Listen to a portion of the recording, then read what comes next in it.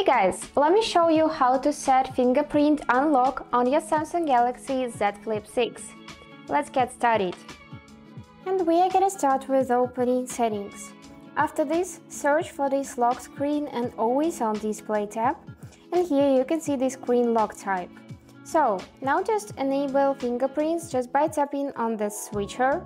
And after this, you would need to select a PIN code, password or a pattern additionally for the fingerprints.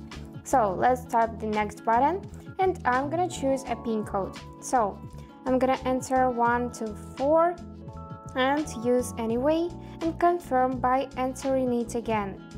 And after this, we just need to place the finger on the sensor and then lift it off when you feel a vibration. And sensor is placed right here on the side button on the right side of the phone. So let's do it now.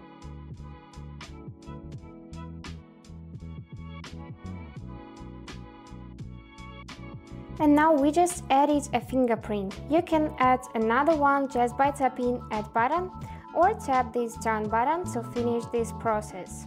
And now let's test it. I'm gonna lock my phone.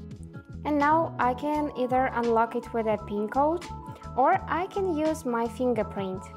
And that's it. Hope this video was useful for you and thank you so much for watching.